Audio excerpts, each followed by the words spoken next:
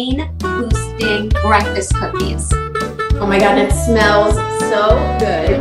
Lauren, look how they just came out of the oven. Oh my God. It's really like if a chocolate cookie and a fudgy cake had a baby, and it was had a healthy baby, this is what it would be. So I'm going to do the same thing again. We're going to start with the dry ingredients, and then we're going to like pivot right over to the wet ingredients, and then we're going to mix the two together. I'm mingling the whole wheat flour together with the all-purpose. But in this case, I have a full cup. I went heavier on the whole wheat and just 3/4 of a cup of the white. Okay. So that's that. So now what we're going to add in is what I'm calling like the king of all dark chocolate. This is a 1/2 cup of unsweetened cocoa powder. So it's 100% dark chocolate, and it's loaded with a type of plant compound called flavanols, which again, we talked about this with the dark chocolate chips, but this is way more potent and concentrated because it's an unsweetened cocoa powder, and it helps our arteries maintain elasticity. So again, you know, smoother blood flow all the way up to the brain. Really, really good for you. I'm also putting in how much, let me see how much cinnamon, 1.5 teaspoons of cinnamon. This is not only for a flavor enhancer, but also because we have some really great research with cinnamon, and it shows that it could help tame inflammation. There's also some studies that show that it helps with sugar regulation, to help to steady your blood sugars. And I have 1/2 teaspoon of kosher salt and 1 teaspoon of baking soda. So this is a big brain boosting ingredient, and I think it's going to make a lot of people happy. I'm working in coffee. So this is a ground coffee powder. I'm using an instant coffee, but you could, as long as you have control over grinding up your coffee beans, you just want it to be very fine because you don't want larger granules to end up in your cookies. The reason this is 1.5 tablespoons, and I'm adding it in because we have a lot of research showing that we're not quite sure if it's just the caffeine, but I'm betting that it's the caffeine together with the antioxidants that helps obviously to boost your focus and your memory, both short-term and long-term. And every time I read another positive study about coffee, I'm like, yes, yes, because I love coffee so much. But I also want to let people know that if you become jittery and you're not a coffee drinker, you could just leave this completely out of the mix. It's totally fine. It's not going to affect the texture or the taste of the cookies at all. And it's also important for people to know if you're making this for kids, leave the coffee out. And now we're going to put the dry ingredients over to the side. So you could see, like, you know, the cocoa powder made it nice and chocolatey. Yeah, it's really pretty. It's like a, yeah, smells delicious as well. So for the wet ingredients, we're going to start again with 3 large eggs that I beat. Again, we're getting the choline from the yolk. Choline is that important neurotransmitter that helps with brain health, mood, and memory. And this is a mashed banana. I love using a banana for the potassium, which helps to manage our blood pressure. Healthy heart means a healthy brain. Okay, eggs, and then 1 mashed banana. 1 mashed banana. And so if you have a very ripe banana, the riper the banana, the more speckled on the outside it is with brown spots, the sweeter it's going to be, but also it's easier to mash. So if you have a banana that's not too ripe, one of the easy things that you could do is peel it just like you're doing and then pop it in the microwave for about 30 seconds because it will soften it up and it's going to make it easier to mash by hand with a fork.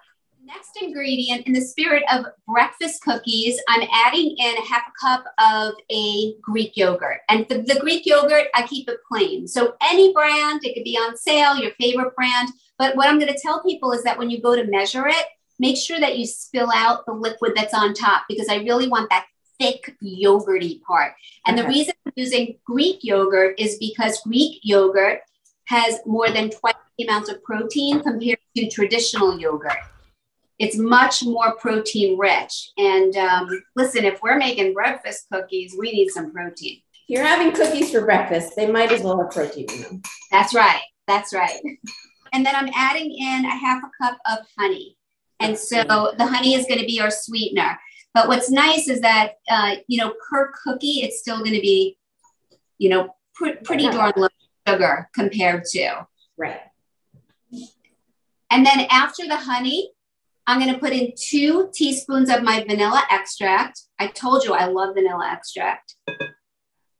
And then last but not least, 1 tablespoon of any neutral oil. You know what? I like avocado oil, but even if you want to throw an olive oil in, that's okay too. So mix this all up. And if you have some banana chunks in here, that's okay. Just imagine how good this tastes with like the yogurt and like all the stuff in it. I like. You get 2 grams of fiber per cookie, and a serving is really like 3 cookies. So you're talking about, you know, a decent amount of fiber. And fiber helps to slow down the absorption of carb. It levels out your blood sugar. It keeps you feeling full. And all of these things contribute to a healthy brain. What we can now do is mix the dry ingredients. I'm going to go ahead and do that into the wet ingredients. Okay.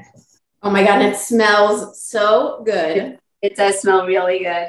This comes together almost like a fudgy brownie batter. Brownie, yeah. It's going to be very, very thick, and it's going to be almost like fluffy and spongy.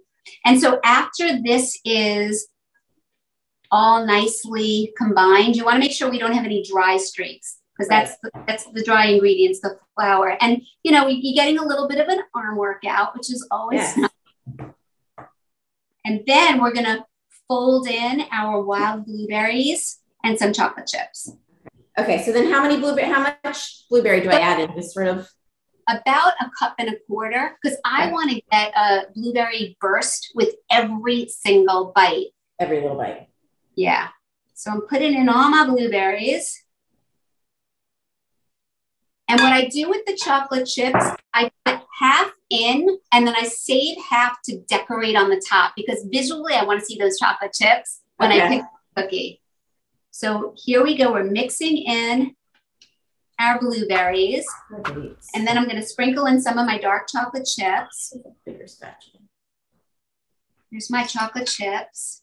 About how many chocolate chips do I put in there? So I have a total about 3/4 cup. And so I'm kind of winging it. Again, you know, you don't really have to be exact with this, but I do have to save on the top so that, you know, we have that perfect decoration.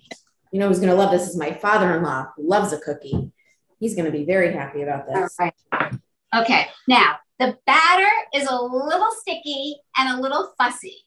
So I just want to prepare you for messy fingers. I'm going to mist my pan with some oil spray. And you're just going to take spoonfuls of the batter and, you know, dollop it on top. This makes about 30 cookies. And don't put them too close together because they're going to spread. And you want to keep them as standalones. Okay. You're really good at this. My kids joke, they say I'm like the mad scientist in the kitchen. Oh, you know, how lucky are they to have a mad scientist in the kitchen? Well, I'll be honest, I'm such a person who eats batter. I'm really taking everything I have to not just like put a spoonful of this in my mouth right now. Right, but you can't because of the egg. I know. That's why I'm not doing it, because of the egg and the camera. No, I think the next time we do this, you have to be with me in my kitchen. Okay, deal. So what I'm doing now to sort of prevent the dough from sticking to my fingers, I just take some water like this. I put 2 of my fingers in the water and you just gently press down to flatten them out. Okay.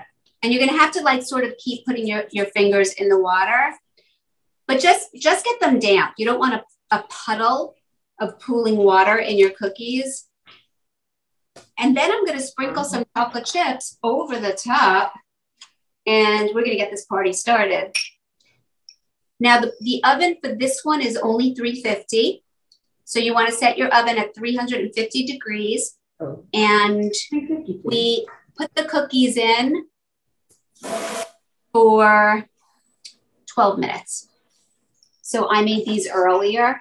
Lauren, look how they just came out of the oven. Oh my. It's sort of, I want to see if you can see this consistency. It's really like if a chocolate cookie and a fudgy cake had a baby. Yeah. And it was had a healthy baby. This is what it would be. Yeah. Oh my God, I love that.